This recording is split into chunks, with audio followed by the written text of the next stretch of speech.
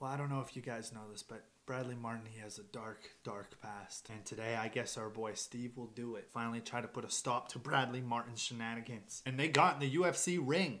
Let's check it out. Come on, Steve. Let's go, Steve. Come on, Steve. Yo, rip his earrings off. This is not even fair. Let's go, Steve. Oh my goodness.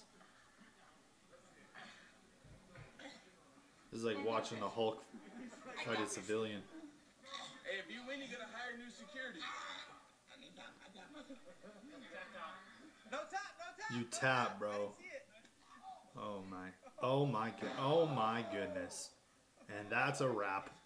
That's a wrap. Not the result the boys were looking for. But I mean, that's the kind of strength Bradley gets from, you know, taking certain things that he buys off people on the street. All right, bro. Obviously, I'm just trolling. You know, to be honest, Bradley and SteveWillDoIt's friendship is my favorite friendship online. And I mean, of course, Steve's not going to win, dude. Like, look at the size of Bradley. Like, that man's like 6'10", 480 pounds. The guy looks like a human rhinoceros. Anyways, follow me on Instagram, TikTok, and Twitter. Peace.